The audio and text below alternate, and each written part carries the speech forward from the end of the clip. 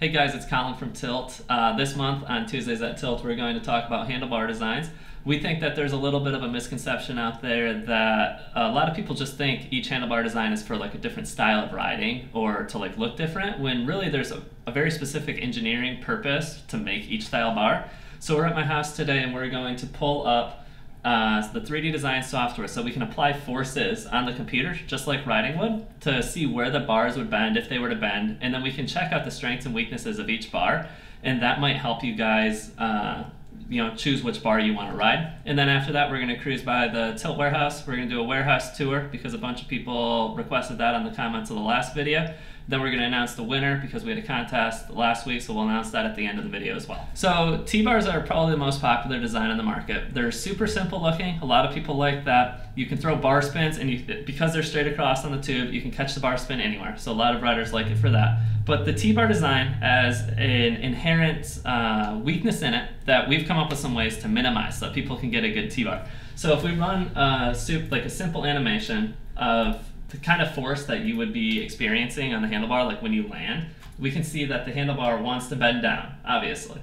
But what this shows us is that the weakness isn't along the top of the bar. The weakness is right by the welt, by the sharp area in the welt. If you make a handlebar and you don't do the appropriate heat treating around the weld, that's a really big issue. So something that we do with TILT to try to make the best scout bars that we possibly can is that we know that this can be an issue with T-bars. So we have a really important heat treating process that maybe we can talk about on a future video.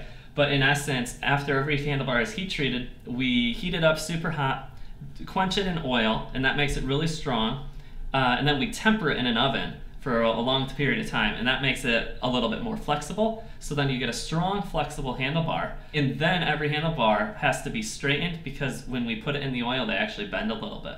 So TILT bars take on a lot more processing than some T-bars do, and that really helps the strength, and it helps minimize the weakness that we can see here. So the next style of bar that we make is the hybrid bar. It's kind of a blend of the Scout bar and the Sentry bar. And there was another misconception when we came out with this, that it was just for like a certain look or style. But we don't make products just for a look. We always have to have a certain style, because style is a big function of scootering, but then also a purpose, like a real design purpose for the product. So with the hybrid bar, we wanted to improve the Scout bar that we just saw. And we saw that the weakness was by the weld. And with the hybrid bar, the shape of the crossbar actually removes that stress point.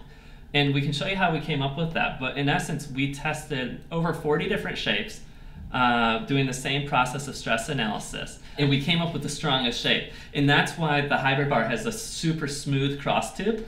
And looking at the simulation here, we can see that there's a more even spread of the stress point. There's not just one weakness here. So combining this with the heat treat process that we do for the Scout bar, we actually offer this bar with what we call our thrash resistant lifetime guarantee, and it's in essence a lifetime warranty. So yeah, this would be a really good option bar that I think a lot of people should check out, because it's a really, really strong bar, and it's likely a lot stronger than what a lot of people are riding. All right, so just like we learned on the hybrid bar, the curves of the radii can actually make the product stronger. When you're landing or there's force on the handlebars, maybe your scooter goes flying and lands upside down, who knows? So the Sentry bars are kind of the same way. The curves really help disperse the stress areas, so they're a stronger design. And we actually offer the thrash resistant lifetime guarantee as well on these. These are the bars I personally ride. I get custom ordered ones because I'm so tall, but I like how the design takes up some of the vertical room so that my super tall bars maybe don't look quite as tall, which probably isn't the case. So yeah, that wraps up going through kind of the simulations of each handlebar. We're going to cruise by the warehouse and give you guys a quick warehouse tour, and then yeah, announce the winners like I said earlier. So when you come into TILT, all the scooter stuff's actually like on the other side of the shop, and this side is just kind of like a bunch of other wheeled toys. So like we have the bus, a bunch of motorcycles, bicycles, whatever, so we can check it out. This is a bathroom, it says drop zone. I built this bike at the last shop when we were in Chicago. So yeah, pretty much everything's custom on it, from like the seat, the license plate holder. This is like an old tractor part that I used, all the pegs. It's got continental grips on it. This is just kind of where we work on stuff, like for the bus. So we have workbench, a bunch of tools, and then a whole heap of random junk and parts. This is the little Mario Kart go-kart. It's like a crazy loud modified chainsaw engine, and yeah, we like rip it around the shop and crash.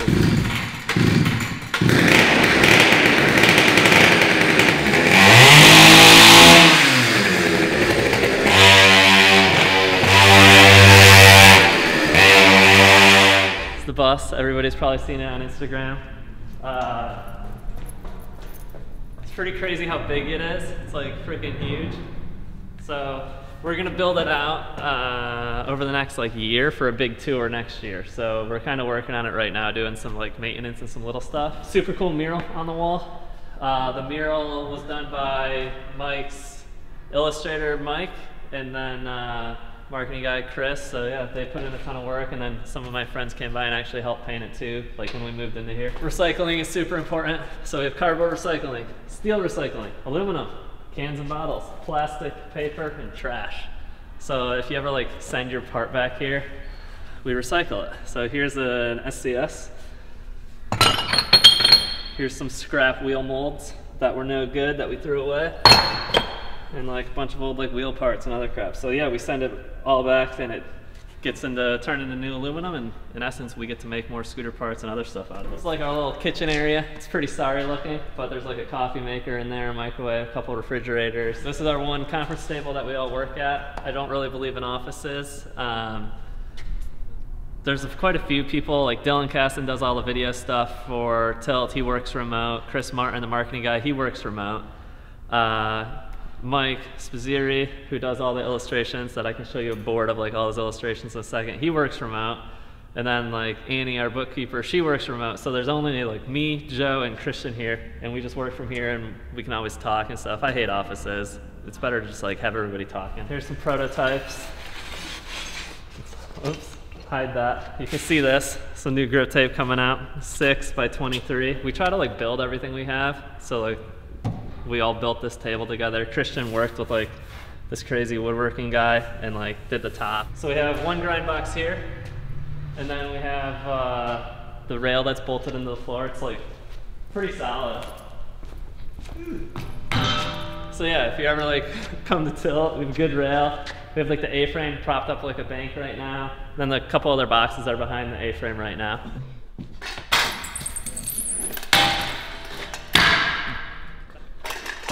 You gotta hold that thing up. Scooter check. New TILT complete. All of this is orders going out. These are the handlebars that we were talking about that was in the first segment of the video.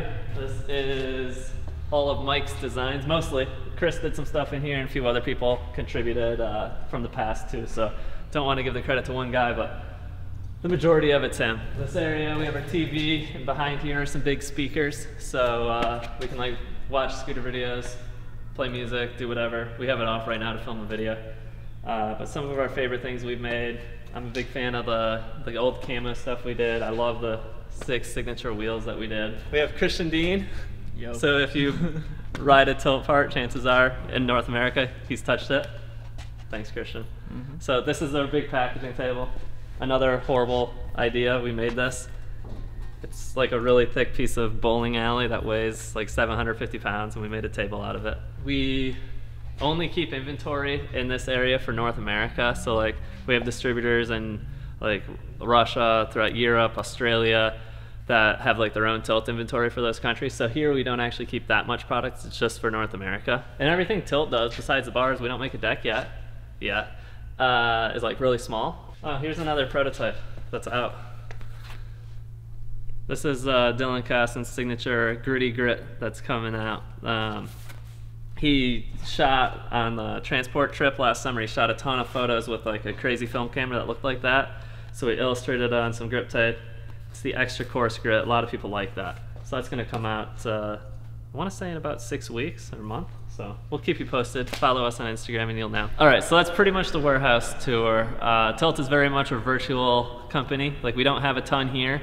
It's all about people all over the world, and that's kind of how we operate. And this place is really just for fun. It's a place to ride scooters, call home, work on tour vehicles like the van or the bus. So yeah, I gotta announce the winner for all the parts that we used in last month's episode, and that is going to Sam Laidlaw. So I'll hit you up on Instagram, get your information and send it out. And then This week was all about handlebars. So if you guys comment, let us know something you want to learn or something you have learned or something you want us to talk about for the future. Yeah, leave a comment. I'll choose somebody. You can win any style handlebar that you want from TILT. Only one, not all of them. Next month, I think we're talking about some crew collaborations we have coming up as well as a couple other things. So yeah, we'll talk to you then. Thanks.